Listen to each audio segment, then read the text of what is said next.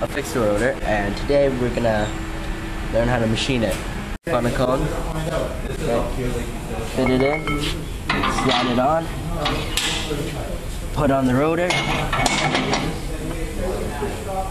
find the cone smaller than this, slide that on, put on the clutch, slide that on, put in the spacer, and tighten it. And now you start tightening. You gotta make sure everything's loose, everything's put back. The circle dot is aligned with the center of the rotor. Yeah, he screwed up somewhere. So now you spin this part all the way in till the cutters are in the middle of the rotor. Turn on the machine. Turn the cutters. Turn the cutters till they're barely touching the rotor.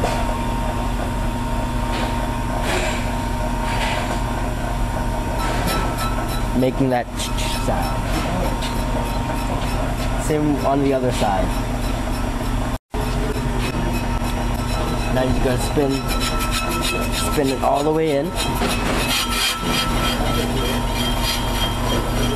Alright. Turn the knob to zero. Both sides. And turn at 2 thou.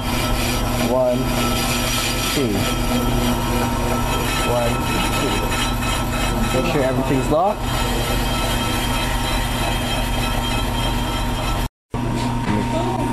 Once everything is set up and ready to go, everything's dials at 2 thou, and now you engage. Okay. Now that it's almost done, we can see the results. Oh, it's done. Turn off the machine and see the results. Nice and smooth. I think you like